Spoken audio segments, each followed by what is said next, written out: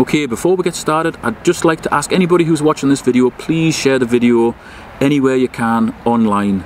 Even take it and upload it to your channel if you want. There's no copyright or anything on it. Because the algorithms aren't very kind to any sort of videos that are seen as like, God, like even just like sensible preparation videos for people planning for a potential disaster. And basically that's what this fella is for. This is to see you through a disaster where your water supply goes off and you need to drink contaminated water. Or should I say, you need to filter contaminated water to drink. Yeah, you don't want to be drinking contaminated water. I want to bring these to the people who need it. Please help me to do that. Okay, let's get into it. Hello and welcome back. This is the video that I promised you a while back where I'm going to explain a little bit more about this very special filter and also demonstrate it in some real world scenarios. When I say real world scenarios, I mean drinking water from sources that would be the last place we would possibly want to drink water from. So instead of this video having lovely music over the top of it, having a slim, athletic guy running up the hills and drinking water out of a perfectly clear stream using a filter, I'm going to give you a middle-aged, doughy, balding man who is preparing for the apocalypse, drinking out of filthy water sources. That, to me, is reality. And that guy is me.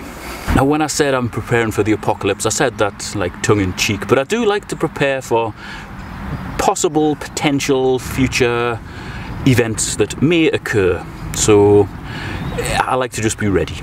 Okay, so this is a extended puddle just outside of my house. The cows come here every single day to drink from it, and obviously as they're drinking from here, they're dropping all sorts out the other end. We've got seagulls, geese, ducks, all sorts on here on a daily basis. I mean, seagulls are probably the filthiest creatures in the world, so this water behind me, I'm not going to say it is a cesspool of bacteria, viruses, parasites. There'll be literally all sorts in here that at the very least would make us ill, and at worst possibly kill us if we drank that raw. So I'm going to fill a bucket from there, pump it into a glass and drink it.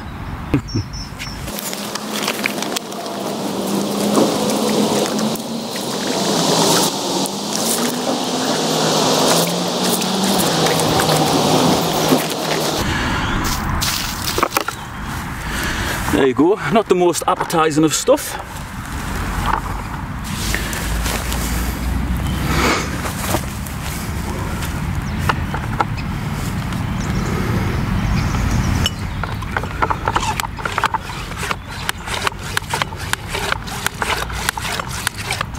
Whoops, that's it, had it on the wrong setting there.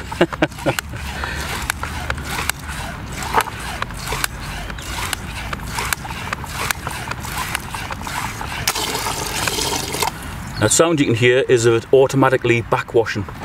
So if the pressure builds up too much in here, it automatically has like a cross flow back cleaning function, and it just cleans out everything inside, jets it straight back in there. Like this. There you go. And again. That shows there's a lot of muck in there. It's in the filters and it's being backwashed out all the time. Whoops. That's full. And there we are. Now hopefully you can see just how clear that is. No smell to it whatsoever.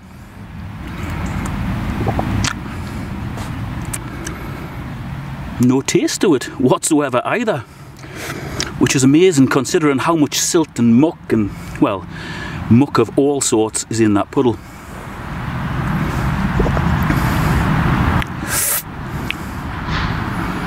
That's alright. That's before, and after is now in here. For our next demonstration, we're going to be in this cattle drinking trough. See where the plodge is all over the place. We drink out of here every day, spitting in it, slavering in it.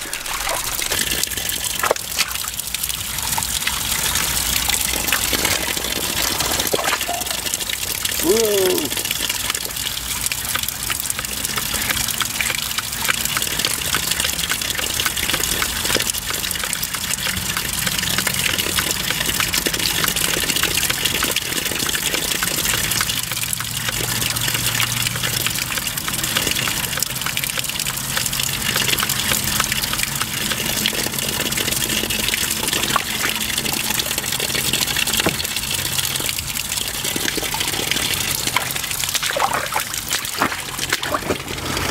There you go, wonderfully clean yet again. Still no smell.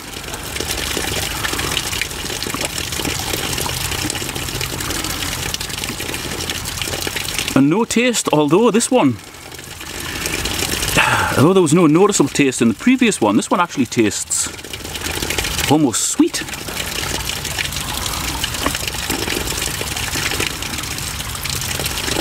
Almost like, not quite like, you know, raw mountain water coming out of a spring halfway up a mountain, but it's certainly good. And that water that's coming out of there, it's coming out because the outflow from my fish pond actually ends up in here, as well as various other water sources that are piped into here from the ground. So not only has it got fish waste and, you know, fish food and whatever else comes down out the pond, it's got the cow slaver and God knows what else in there. In there, not in here. And talking of my fish pond, for the last demonstration, we may as well finish off by drinking some water out of what's behind me.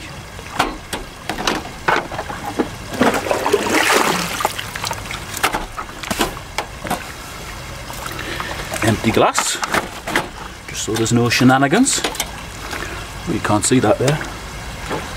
If I put it, there you go. Yeah, that's just about in shot, very good.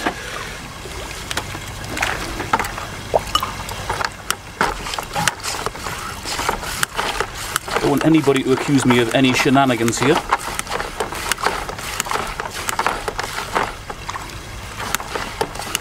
Because we're all aware of how fake the internet is.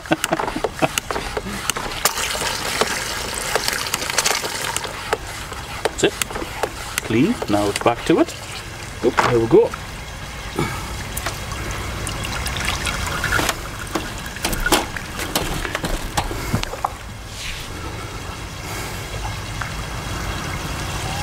Again, no smell. Oh, that water's much colder. Actually tastes like it's just come out of a tap. What's the matter, son? Want some of that? No? Perfect. There you go, fish. You've got some filtered water. Now in order to clean it, we'll just move it from the dispense setting to the clean setting. It'll purge in a second. There you go, it's just constantly back flushing. Ideally, you would do that in a bucket of clean water. So you were actually back flushing it with clean water. But it doesn't matter really, because the only thing that comes out of this side is clean water. Okay, so on the top of the unit we've got the instructions, which are very basic because it is a really easy thing to use. And we've also got a little slide, and when it's pulled that way, that enables us to clean this, and when it's pushed that way, that enables the water, which is cleaned, to come out of there. We've got a little clamp on the side of it here, which can be removed, but that's just there if you want to fit this thing to a bucket. On the bottom, we've got a removable filter. That's like an initial screen, so that can just be taken off and washed. Inside the handle, we've got 3 spare seals, and that is for the plunger. And the plunger can be taken out just by doing that. There you go. That's the seal in there. You can see it's got a bit of grease on it, just to keep it nicely lubricated. That just locks back in. And in the top of here, we've actually got some spare grease. This thing is a little grease pot, so you just pry that off and you can re-grease the plunger if and when necessary. Now I'll just put a bit of water in the sink and I'll demonstrate the purging function. Okay, so it doesn't need much water to be able to clean this. As you can see, there's probably about 1 centimetre or ½ inch in there. So that slide we push back to clean, and this is our little purge vent thing here. You should notice dirty water be spat out here once it starts to purge. Let's get that out of the way.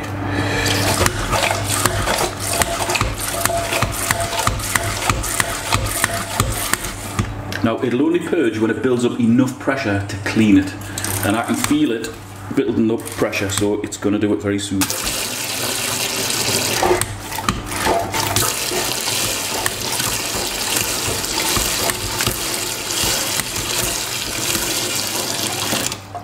There we go. Now there isn't much muck in there because I did purge it just before on the pond, and the pond water isn't particularly filthy.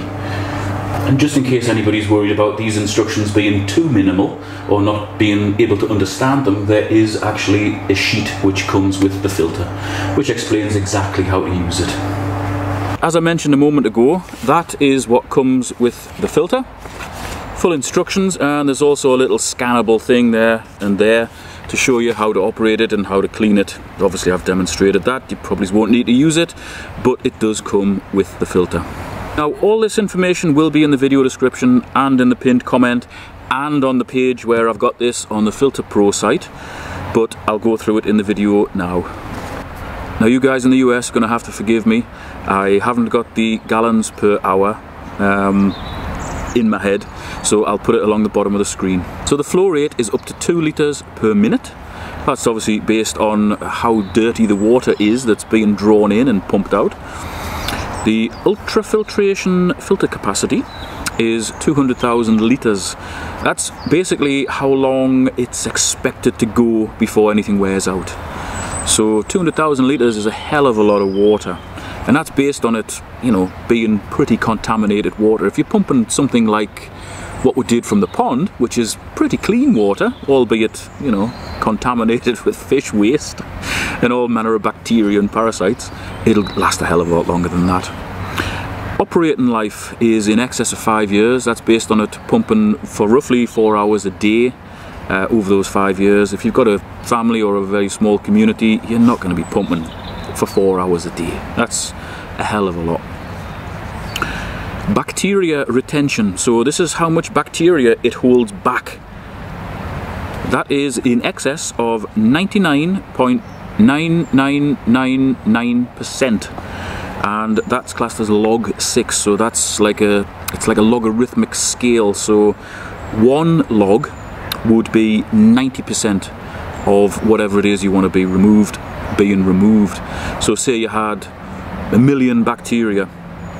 After 1 log of filtration, it would leave you with 10% of that. What's that? 10% of 1 million? It would leave you with 100,000. And then the second log would leave you with 10,000. Third log would leave you with, you know, oh god, my maths is terrible. You can do the maths. But anyway, if you had 1 million bacteria in your sample of water that you were pumping out, you'd basically be left with 1 solitary bacterium at most. That's a lot of bacteria held out of the way that isn't going down here. The virus retention is exactly the same, 99.9999%. So it's basically making the water safe for life. And the screens in here are classed as 100,000 Daltons, which is the equivalent to 0.01 microns. That means that only tiny little things can get through. Saying that 99.9999% makes me think that this is almost like your immune system. If you had a 99.9999% chance of surviving from something, you'd think that was pretty good. You wouldn't need any external stuff. Oh, maybe that's just me. This complies to the EPA US National Primary Drinking Water Regulations under the Safe Water Drinking Act 93-523, which means nothing to me, but it's quite a prestigious award as far as I'm aware. It weighs approximately 1.2 kilos. The maximum dimensions of this are approximately 360 millimeters tall, 150 millimeters wide, and 80 millimeters deep. Design features are a detachable pre-filter gauze, and that gauze is a 120 microns mesh screen. Obviously you don't want something too fine as a pre-filter because you want to actually let that water through to then get into the secondary filtration, which happens in here. Automatic cross-flow cleaning, which you've seen demonstrated. Built-in back flushing, again, that's when it back flushes, and built-in purging, which is effectively the same thing. It basically means that this thing cleans itself during normal use. As far as the maintenance goes, you've got the little grease reservoir that I pointed out before, and you've got the 3 spare seals in there. And the valve that controls that purging function is 3.5 bar. Not that that's important, but it's written on this bit of paper, so I thought I'd better read it. Now this is very different from the filters that you get in like camping shops and outdoor gear distributors, because it's not meant for the individual. The individual can use it, as you've seen, but it is designed to handle enough water for a family or a small group. Hence its name, the family filter. And if you've got the type of filters with like the ceramic inserts in that need replacing now and again, and they need back flushing and cleaning and all that nonsense, and you are in a long-term situation where you have no drinking water, those things are going to wear out very fast, or they're going to become dangerous if you don't clean them, or if you don't use them regularly enough, because mold and all sorts of muck can build up in there. As this one back flushes itself, the only thing you would need to do if you hadn't used it for a while is just back flush it, pump out the first 10 or 12 cups of water, discard them, and then after that everything's all cleaned inside and you can just start pumping your clean water. No need to strip it down or do like a deep clean or use bleach or scrub anything or anything like that. Very, very low maintenance. It is designed to be used long term, and the words long term are so important because you don't want something that's just going to wear out after 1,000 litres or something. You want something that's going to be there when you need it for as long as you need it for. And I'll just give a little bit of background about these now. I've been searching for something like this online for the last 20 years, and it was just a chance meeting with somebody that introduced me to these filters. They've been used all over the world. I think the latest ones, I think there was 5,000 of them, went to Haiti after an earthquake. I think it was an earthquake or a hurricane or something like that. Sorry, I'm not exactly Mr. Current Affairs, but they've been basically sent out through charitable organisations, NGOs all over the world and given to people. And once you give this to a family, it's almost like giving somebody their independence. They're not having to travel for miles with pots on their head to the nearest UN station to be given some water to then walk all the way back to their village. They can just find a water source nearby, pump it out, and get on with the rest of the day. That to me is the definition of independence. You know, just getting on with it, getting over whatever it is that's befallen you as a town or a country, and then just getting back to normal. You know, not being reliant on any international or global sort of conglomerations, because when they give you help they always want something back. And the guys that developed this and have been distributing it for the last decade or so are so passionate about what they do. They're a local charity. These things are actually manufactured approximately 15 miles from my house. So that's just pure irony, because I've been scouring the world for something like this just to have on standby in case anything happens, and then I find out that they're made within spitting distance of my home. You couldn't make it up. So really I want to just take this opportunity to give huge props to Griffaid, who are the manufacturers of these filters. Up to this point where I got involved, have only been available through aid organisations. So you guys watching this are literally the first people who aren't in any sort of immediate crisis to have them available to you. They've been tried and tested for a decade, so it's not as if you're getting a new product that someone's just come up with, like a Kickstarter sort of thing. These have been used for ages to great effect, and they've saved tens of thousands of lives. And really, this introduction to this filter and with what's going on with the world now, all of this couldn't have happened at a better time, because so many people out there want to prepare for what is potentially coming. And it's not just people who are building bunkers and arming themselves to the teeth. It's also people who just simply want to provide clean water for the family if anything goes wrong. I mean, that used to be seen as a virtue, and now it's something that's kind of derided, you know, by people that can't think for themselves. I forgot to mention that these are absolutely perfect for people who own campervans and caravans as well. There's no need to travel for miles to find clean water, or, you know, put those chemical tablets in or anything like that into your water source. Just pump it through one of them. You've got ample, clean drinking water. Don't know how I forgot that, because to be honest, that's probably where most of these will be sold to people with campervans, because they're naturally quite independent people. Okay, if you've got any further questions, please check out the video description and the pinned comment, and also visit the Filter Pro page where I've got these, because there is a lot of information. If you still haven't got enough information, just give me a ring. My number is along the bottom here now. Thanks for watching. I'll see you next time.